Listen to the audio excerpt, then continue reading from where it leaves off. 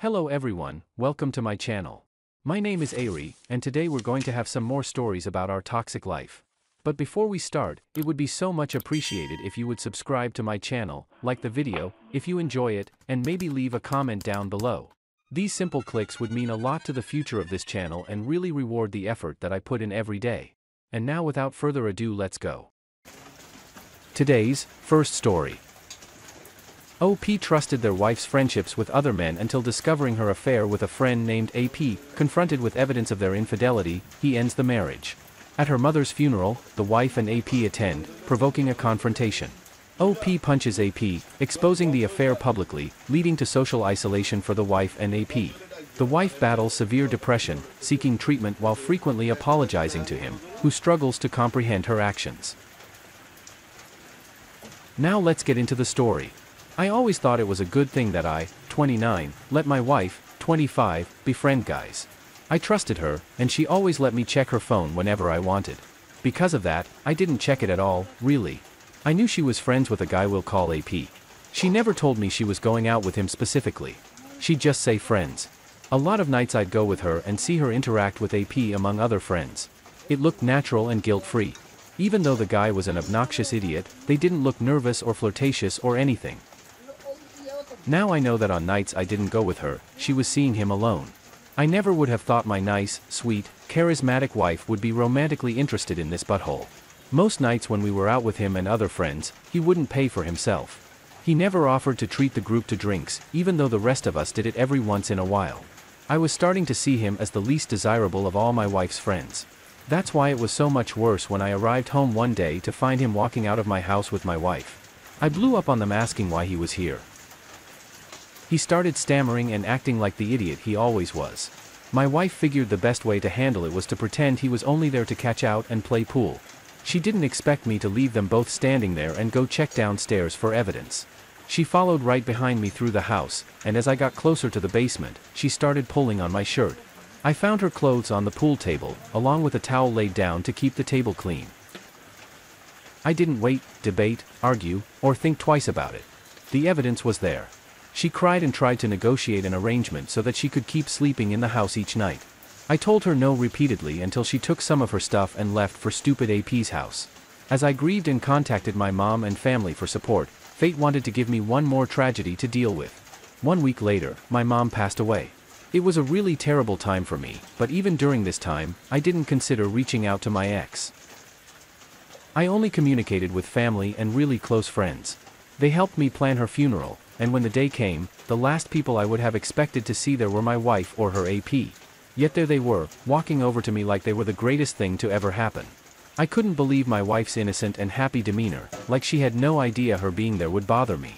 On the other hand, I could totally understand AP's cocky expression. I was sure the expression on my face told them they weren't welcome. But AP actually had the nerve to mock me at my mother's funeral. He said my mom wasn't the only thing I lost this week. I saw red spreading in from the corners of my vision, and everything got a little blurry. I remember feeling my arm wind up on its own just before the knockout punch. He landed flat on the ground, and everyone gasped. I took the opportunity to announce my wife's affair and the reason for our divorce. Nobody wasted any time in throwing insults at her and demanding that she leave. When she hesitated to leave, people started telling her to shoo and waving their scarves or coats at her like an animal. I walked away and was supported physically and emotionally by friends and family for the rest of the day. She started screaming in frustration for AP to wake up and come with her. He finally did, and they were led away by security. From then on, my wife's social life was over. Everyone she knew thought she was gross and scandalous. Idiotic AP started believing she would cheat on him, so he left her. Maybe he got a little wiser because of all this. After the divorce was final, my ex was admitted to a mental institution to try to get a handle on her extreme depression and remorse. She felt like she didn't know who she was, and she apologized to me at least once a month. It was hard for her to forgive herself, but I just don't understand how she couldn't see it was wrong to begin with. Today's second story. In this story, husband in his early 30s becomes suspicious when his wife, after joining a yoga and meditation class, starts coming home distant and satisfied. His concerns deepen when she denies any issues and gives him special attention. He investigates and discovers his wife and the yoga instructor involved in an affair. He confronts them, records the incident, and posts it online, leading to a divorce that favors him. Despite initial bitterness, he ultimately finds peace and advises others to trust their instincts, gather evidence, and focus on self-discovery if they suspect infidelity in their relationships. Now let's get into the story. My wife, 27, took a yoga and meditation class. She really enjoyed it, but not as much as I, 31, did. Her body got extremely toned and tempting, and I wasn't the only one that was tempted. I wish I would have gone with her or something, but I got off work too late. Soon my wife started coming home and seeming very satisfied and content, not like the ravenous female she usually was. After class she would just shower and go to bed, and it really bummed me out. I tried talking to her on the second night it happened, but she said she felt fatigued from her cycle. After I was sure that couldn't still be the problem, I tried asking her again if something was going on. She didn't give me any answer. She just did me a special favor she didn't usually do. I couldn't argue at that time since I wasn't getting anywhere by asking her directly. I decided to go to the yoga class a little bit before it was over. Through the glass window, I saw him helping her stretch. I didn't realize he was allowed to touch my wife. I never would have wanted her to join this class. Plus, I was starting to recall her saying that she was only signing up for the meditation part of it when she got home. I wasn't sure what to say or do. I eventually asked her if yoga class was becoming easier the longer she did it. She said yes, of course. I asked her if the instructor ever had to help her with the moves. She looked at me a little curiously, but said no. She asked if I'd be jealous. I was starting to get ticked off now. She lied and then wanted me to be jealous. I told her I would be disappointed if another man gave her special attention or got to feel her body even a little bit. She looked down and shrugged quietly, saying I didn't need to worry about it. I was not convinced. The next day I left work a little early again and acted like I was on the phone outside the yoga class. But my phone camera was on and recording through the window. He wasn't touching her, but they were close. For a room of 25 people. When everyone was dismissed, the camera recorded them going into the back room alone. Someone held the door open for me and I snuck into the empty studio. I went into the hallway, still recording, and stood by the closed office door until I heard moaning. I opened the door, filming a few humps before the yelling started. My wife was in complete shock. The yoga instructor was furious, this telling me to get out. It was employees only and they were closed. I told him my wife wasn't an employee and her legs were obviously open. He clarified that I was her husband like a dumbass all while I was still recording. He couldn't physically push me out and he was the one in trouble. He put his hands up and said he didn't know she was married and all he wanted was for us to leave because the business was closed. I filmed my walk out, waiting for my wife to follow. She came out 1 minute after me, looking like her life was over. She asked me if I could turn off the camera and we could talk. I told her there was nothing she could say to make this better. I had her on camera having an affair so she wasn't going to get anything out of our divorce and he was going out of business.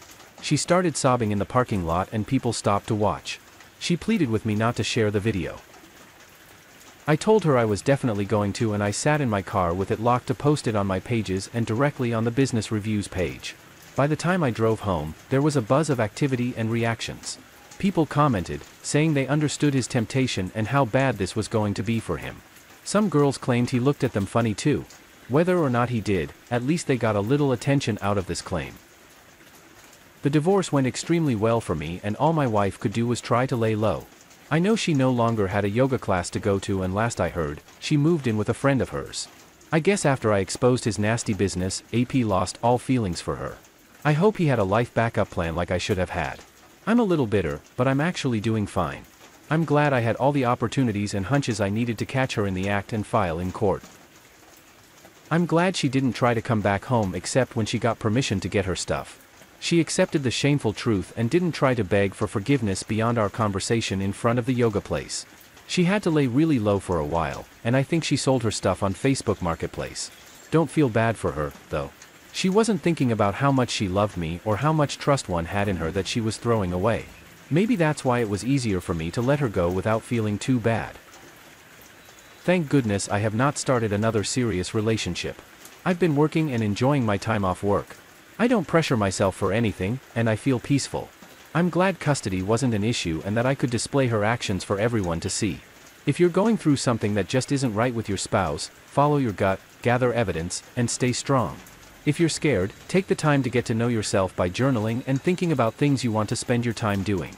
That's the best advice I can offer. Today's third story. This is a story about a newlywed couple whose relationship quickly unravels due to infidelity and betrayal. The husband discovers that his wife had been exchanging intimate messages with one of his close friends. He confronts her, leading to a major argument and the wife deleting all evidence of the messages. Shortly after, the husband receives devastating news that his friend has committed suicide. In the midst of this turmoil, the wife's affair with the friend comes to light as the husband finds incriminating messages indicating a deeper emotional involvement. He decides to file for divorce and seeks legal assistance. The wife attempts suicide, but her husband is skeptical of her motives. As the divorce process begins, more disturbing details about the affair emerge, including financial support and clandestine hotel meetings. The husband ultimately chooses to end the marriage, relying on the support of friends and family to navigate this challenging chapter in his life.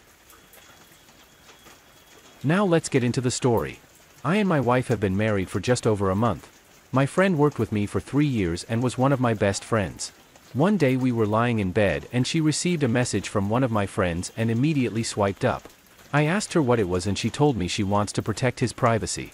I reminded her that she's my wife and she should never hide anything, especially messages from other dudes.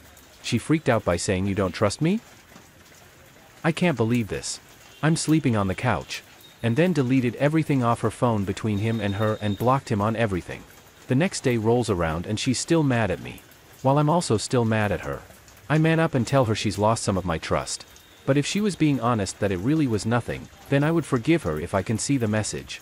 The next day I got woken up by a call from my coworker, a different one that my friend killed himself the night before. I was dumb, sounded and shocked. I had just seen him 2 days before and we were talking about him taking a day off to go fishing. I could tell that my wife was taking it hard too, and I thought it was odd because she had only met him 3 or 4 times. A few days later, the day after we celebrated our 1 month, I got a call from the wife saying she needed to talk to me, then unloaded information that my wife and friend had been talking about for months. I came over and she showed me the messages that said, "I can't wait for our future together. I can't wait to meet our children, I love you," and talked about how magical the other day was. I scrolled through the messages for about 30 minutes and didn't even get to the end of the week. The last text he sent was to my wife saying, "I love you, this isn't your fault." When I came home she was gone. I went on a 2-day bender with no contact with her and called my family to let them know what happened. They then put me in contact with their lawyer and after close to 6 hours of talking to him, I decided to file for a divorce. Last night I got a message from her that said I want to work through this and we should both go to individual and couples counseling. I haven't messaged her back. I'm terrified that she will try to rake me over the coals, but I hope that she is civil about everything and says my stuff is mine and your stuff is yours. I hope that she isn't pregnant too. Update first, I wanted to say thank you to everyone for your support. This has been a hard few weeks, but I have gotten through it mostly sober and well enough with the help of my friends and family. Second, I'd like to explain the backstory a bit. Me and my future ex-wife have been dating for 6 years and engaged since February. We got married in September and in most of that time we dated. I worked over the road for 4 years and in the last 2 years I settled into a nice little town where there was steady work in my that didn't require me to move around a lot. Third, the man that she cheated on me with was a good friend of mine. He lived in the same town that I settled in and we were fishing buddies for 2 to 3 years. I got him a job with me and we worked together for 3 years. I've had him and his girlfriend over at my place, and have been over at theirs for dinner multiple times. I didn't invite him to our wedding because of a joke he told where the punchline was about sleeping with someone's wife, and he stared at me for 1 or 2 seconds too long and it made my stomach churn. Fourth, I discovered that my wife broke things off with him the day before he committed suicide and that my wife was the last person he texted before doing the deed. I did not attend the funeral or memorial service for the recently departed. I've been trying to keep my contact with my wife to as little as possible, answering questions about health insurance and other similar things. Shortly after my first post, I hired a lawyer and had him start writing up the paperwork for a divorce. 3 to 4 days after she left, I was told by my friend that my wife texted her and said she was in the hospital for a suicide attempt.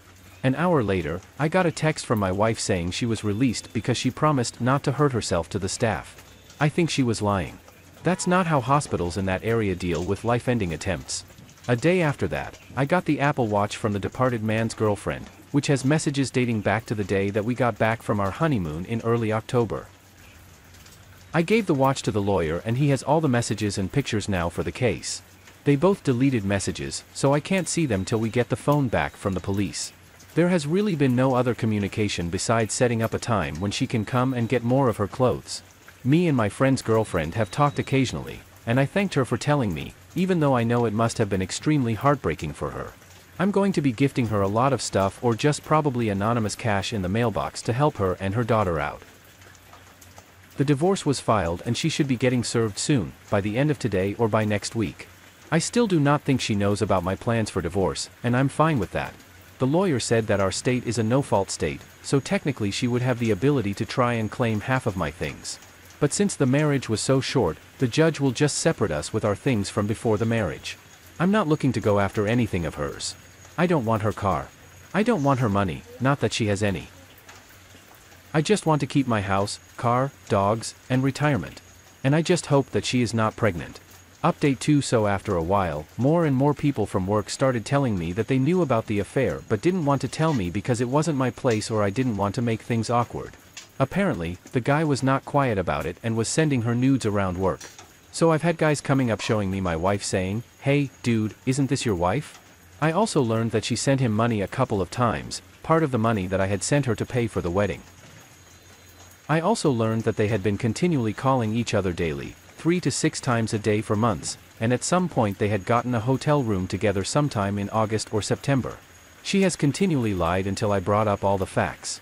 She got served this weekend, and I couldn't be happier. Although everything honestly seems bland and bleak, I spent the last 6 years of my life dedicated to her. We were planning our future, and she threw it all away. And she really thought that there would be some semblance of forgiveness and a relationship that we could heal together. After this, I have my family and uncertain friends to thank for their constant love and support. I wanted to thank each and every one of you for your advice and support through this time in my life. I wanted to thank each and every one of you for your advice and support through this time in my life.